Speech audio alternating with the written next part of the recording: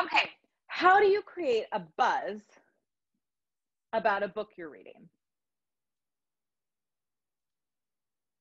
First, you have to tell people the title and the author. So if I'm going to use our read aloud, I'm going to say, oh my gosh, I'm reading this really awesome book. It's called Where the Mountain Meets the Moon, and it's written and illustrated by Grace Lin. Then you're going to tell what the book is about, but do not give away the ending. We don't want to be a spoil sport and spoil the book for anybody who wants to read it. Could you imagine how devastating it would be if I said, oh, I'm reading this awesome book. It's Where the Mountain Meets the Moon by Grace Lin, and it's about this girl named Min Lee. And at the very end,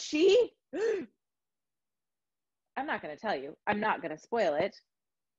But could you imagine if I spoiled the over 100 pages that we're going to read in this book in the beginning? My goodness, no. Say what you love about the book. So in Where the Mountain Meets the Moon, I love that it's a chapter book, but I love that there's little stories in the big story because it feels like I'm reading a lot of books at once.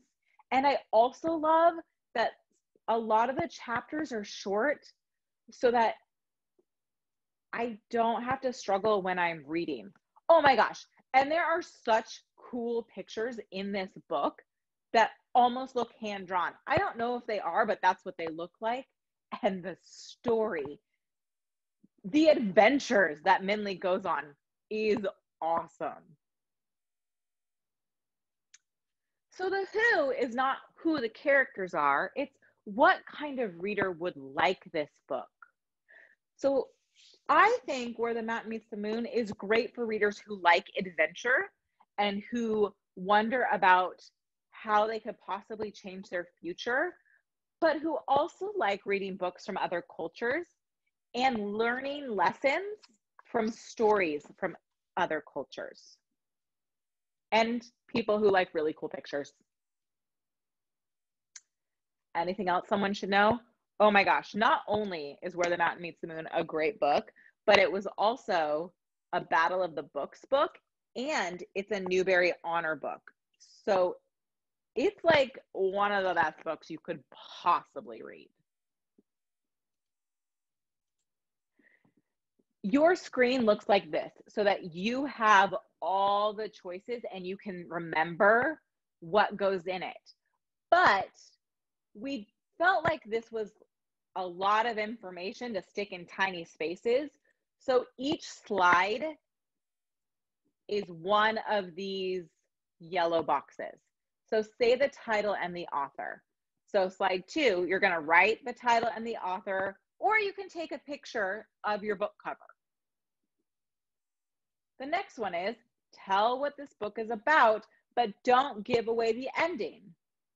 So this one, you can type it, or you can record your voice or you could record a video of yourself giving the book talk so we can see that awesome energy you have. Say what you love about the book. And notice that love is in all capital letters. You need to love the parts of the book you're sharing about. Now, there might be some parts of your book you're like, wasn't my favorite part of the book, but I loved this other part. Don't share that, it was okay. Share the woohoo. And woohoo, it's fun. What kind of reader would like this book? Tell me, what kind of reader you think would like this book? Is it a book about video games, which I know some of you are reading? So I probably am not the right reader for those books. I don't play those games. Is it a mystery? So would mystery lovers want to read your book? Is it just a fiction book, just a nice book with a nice story so everyday readers would like it? You decide what kind of reader would like your book. And is there anything else we should know about your book? So in my example, in my something else, I said it's a Newbery Award winner book and it was a Battle of the Books book. So you're giving just a little bit more information about your book on this page.